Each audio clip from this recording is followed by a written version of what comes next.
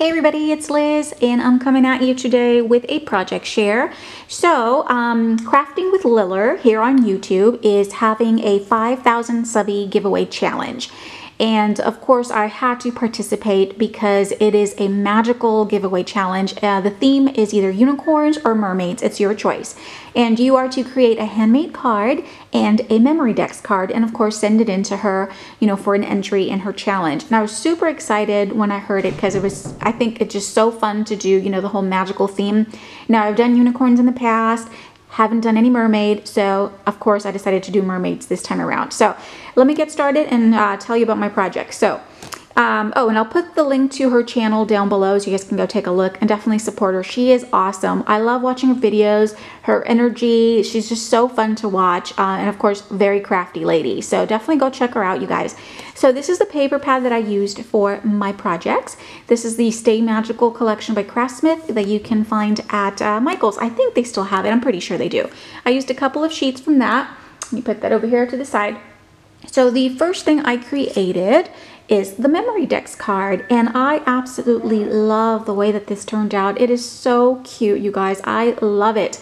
I used a file for my silhouette cameo because I do not have the dies or the punches or anything to create the card itself.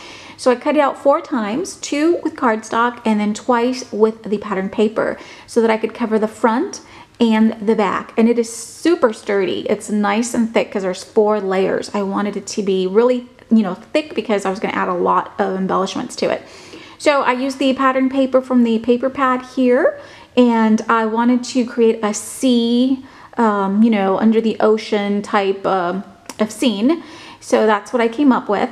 I started off by cutting strips of craft cardstock down here and kind of layering them over one another. I had torn the edges because I like the torn edge look, but it just wasn't showing through as well. I kind of wanted to do sort of like depth, and it just wasn't coming across the way that I wanted to.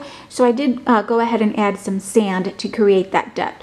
All I did is I added glue or adhered some glue on some of the edges down here at the bottom, and then of course on the torn pieces, and then I sprinkled my sand on top.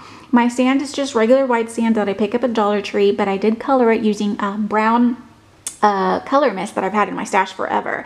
And I like to do that because it's just so much easier than having to buy all these different color sands. I can make any color sand, you know what I mean? So it's really fun to just get the white. So once I adhered the sand on there, it was perfect. It added just the right amount of depth that I wanted. And this sand is so pretty because it's got like sparkles in it, so really nice. And then the background, you can see some of these die cut pieces. These are all from a die from my stash.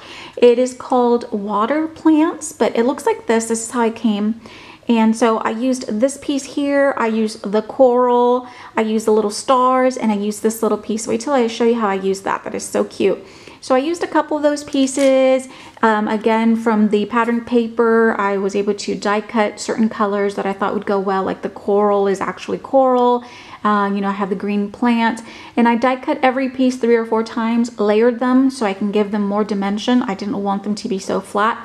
And then look how pretty. And because I didn't glue the edges down, I was able to tuck the little die cut pieces in the different layers, again, to give them more depth. So it turned out really nice. I love the way it came out. Take a look. Really pretty. And so here are the little starfish. I used one there and then one here in the mermaid's hair. Here are those little seashells, but let me show you how else I used it. So this mermaid turned out amazing. I love this little girl. It is a die again from my stash. It looks like this. Very, very simple mermaid. This is my only mermaid die that I have. That's what made me realize that I really need to get more mermaid things. So I die cut her out so many different times using different color papers, of course, to paper piece the fishtail, her hair.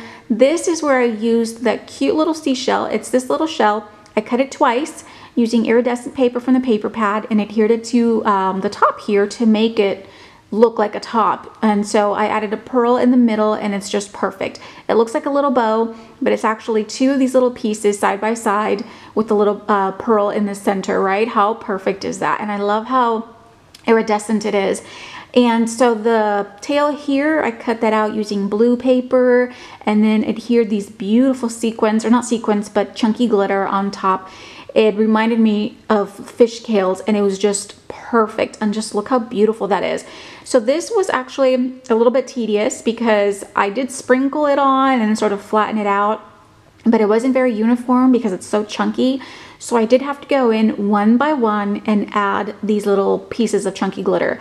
I used a toothpick and multi-medium, and then kind of dabbed the multi-medium, dabbed the little, you know, piece of glitter, and then kept going until I got a more uniform fishtail. And I think it is so worth it. Very tedious, but look how gorgeous it looks. I absolutely love it.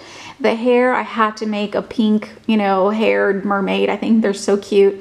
And this part here was just cut from the die, but I did have to sort of freehand a couple of other tresses of hair down here to give it a fuller look. Here, the little starfish, I die cut it 3 or 4 times, layered it, and then added stickles. Look how beautiful that looks. So shimmery, just so pretty. And so see the background, you see the plants, the coral, I showed you the shells. I went ahead and cut this little cutout from the paper pack that I showed you, and it says stay magical. I love that it has these cute little holographic or iridescent, they're actually, I think it's holographic, right? Little stars. So I love that. I added a piece of foam to the back to give it more dimension, and I adhered it here. And then just topped it off with this cute little bow that I made using the pattern paper from the collection. And I love this one too because it's holographic. And I added a pearl to the center to finish off the bow. Really cute. And then I did have a couple of little pearls here and there throughout the little memory decks card. And then the finishing touch is my bubbles. I love using these cute little bubbles. They're actually they're here, right here. They're seed beads. They're just clear seed beads, and I lay them flat and it mimics a little bubble, and it's just the cutest little thing. I've used it before in other sea theme cards, but I just love the way it looks. And again, that is a little tedious. Again, I do use a little toothpick and a little bit of multi-medium and adhere them on there, and it's just so adorable. I love it. It's such a cute little detail. It's like the perfect little bubble. So that is my memory decks card. I absolutely love the way that this came out, and I hope Lily likes it as well. This is the back. It's just covered with pattern paper. I'm going to go ahead and type my information and adhere it to the back, but I will do that a little bit later. I am so in love with this. It is so cute. So that's my memory decks card, and then I decided to make, well, I made the card too because that's the requirement. And this is the handmade card that I created, you guys.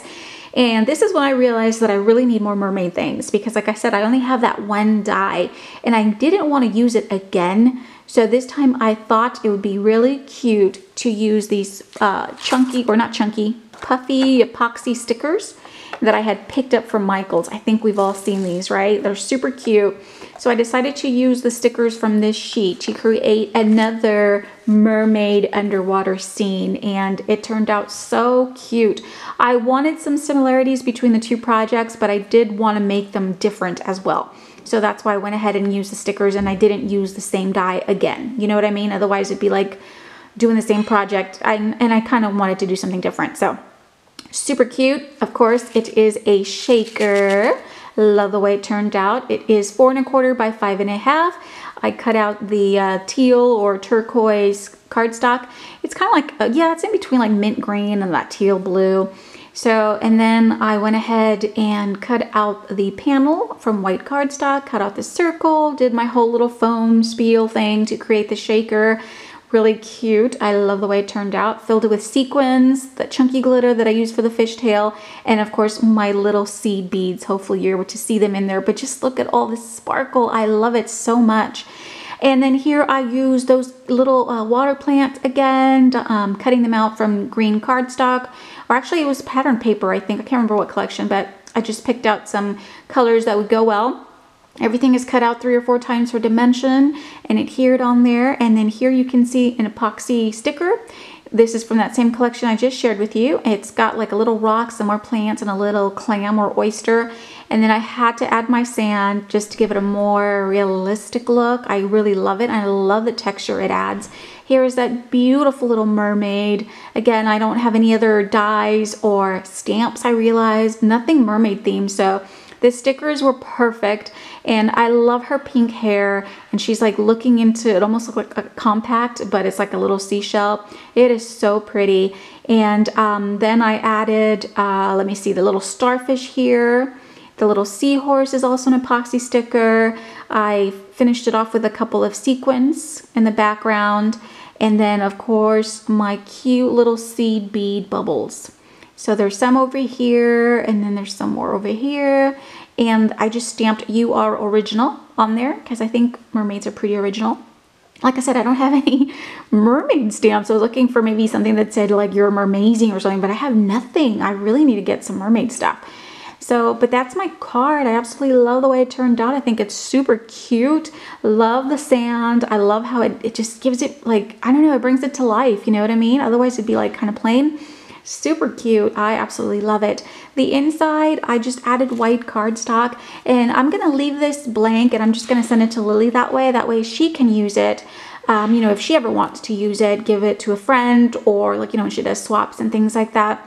So hopefully she likes it. I enjoyed making both of these projects. They were really so much fun. They actually kind of brightened my day because I've been having a really rough couple weeks with my injury. So I was so excited to get in my craft room and then make these magical things for Lily. So I hope she likes them. And you guys, thank you so much for watching. Definitely go check her channel out. There's still time for her to enter her giveaway. I think it ends on the 14th. So you guys have time. I, you know, whip these babies out in a day and a half. I am a slow crafter, but I'm pretty sure, you know, you guys are faster than I am. So that's it. Thank you so much for watching. Like I said, go check out Lily. Her channel link will be down below, and definitely go participate and show her some love. And I'll be seeing you guys real soon. Let me know what you think, okay? I'll see you soon. Bye.